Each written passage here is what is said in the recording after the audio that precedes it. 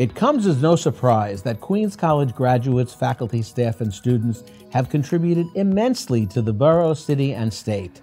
The impact of Queens College, however, reaches far beyond the borders of the state of New York.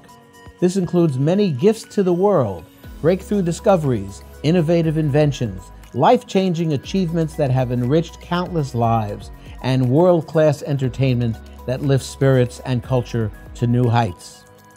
In our second video in this series, we will highlight Queens College gifts to the world in the field of entertainment. Seinfeld, famously described as the television show about nothing, is considered by many as the greatest sitcom of all time. Its relatable humor and memorable characters consistently made it one of the top-rated TV shows. More than 35 years later, it is still heavily influencing popular culture. Many terms that were coined in the show are just as prevalent today.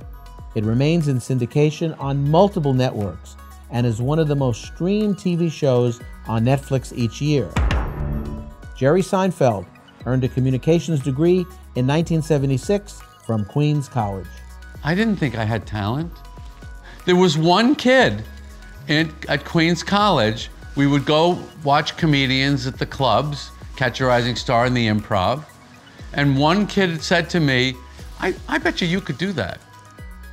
Three of the most influential musicians of the 20th century all got their start at Queens College. Paul Simon, Queens College class of 1963, has been impacting popular culture for more than 60 years.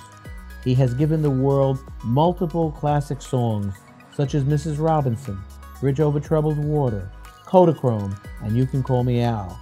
Two of his works, Graceland and The Sound of Silence, are included in the National Recording Registry for their national significance.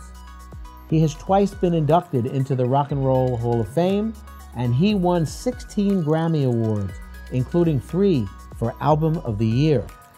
Paul Simon was a pioneer in the American folk scene, performing together with his childhood friend from Queens, Art Garfunkel. The duo was among the first to use electric instruments and studio effects in music. Later, as a solo artist, Simon went on to produce 12 studio albums and sell more than 27 million albums worldwide. The writer of 118 songs on the Billboard Top 100, Carole King, who attended Queens College, is one of the most successful songwriters of all time. Her numerous hit songs shaped pop music throughout the 1960s and 70s, and she has remained active as a songwriter into the 21st century. Among her most famous songs include It's Too Late, which spent 16 weeks atop the Billboard charts, You Make Me Feel Like a Natural Woman, and You've Got a Friend. She made 25 solo albums, sold more than 75 million copies of her records, won 4 Grammy Awards, and was inducted into the Songwriters and Rock and Roll Hall of Fame. While attending Queens College, Carole King met her first husband, Gerry Goffin, with whom she co-wrote many of her early hit songs. The contributions of famed composer Marvin Hamlisch, Queens College class of 1967, include some of the most famous scores in film and on Broadway, such as The Way We Were, A Chorus Line, The Sting, and Sophie's Choice, to name just a few. He was the composer of some of the most well-known songs ever cut by Barbra Streisand and Leslie Gore, among many others. He is one of only 2 people to win an Emmy, Oscar, Grammy, Tony, and a Pulitzer Prize. Since 2019, the Marvin Hamlisch International Music Awards, in partnership with Queens College, have recognized and discovered emerging composers from around the world, helping to usher in the next generation of outstanding composers. For more than 30 years, Jon Favreau has appeared in or directed some of the most iconic movies and television shows of this generation. After attending Queens College, he went on to pursue a career in comedy. A few years later, he wrote and starred in his breakout hit, Swingers, and appeared in major TV shows and movies in the 90s, such as Friends, Seinfeld, and Deep Impact.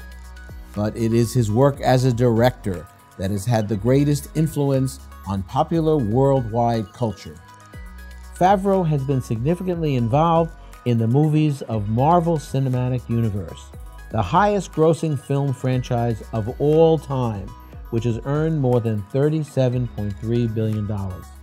He directed, produced, and appeared in Iron Man and Iron Man 2, and served as executive producer or appeared in the Avengers movies, Spider-Man movies, and Deadpool and Wolverine.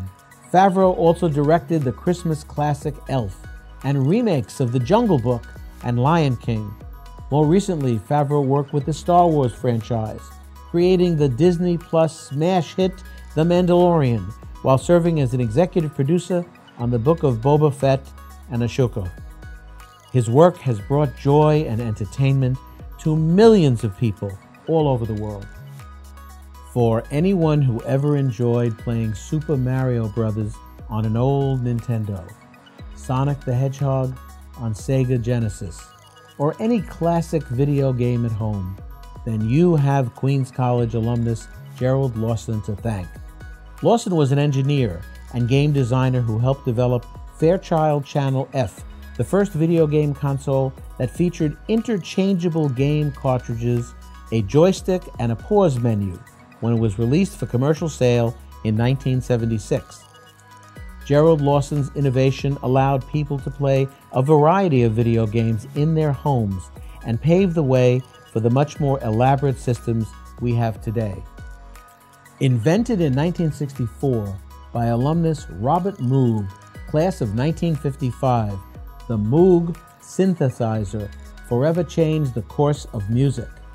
It was created in response to the demand to have more practical and affordable electronic music equipment. When completed, it offered a seemingly limitless combination of tones. From there, the invention grew rapidly in popularity, first being used for jingles and/or soundtracks, then going mainstream, where it was used in recordings from such prominent artists as the Grateful Dead, the Rolling Stones, Donna Summer, and the Beatles.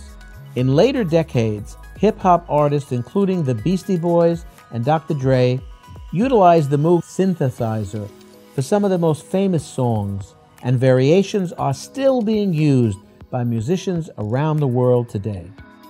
These are just a few examples of awesome achievements by Queens College alumni that have benefited hundreds of millions of people around the world.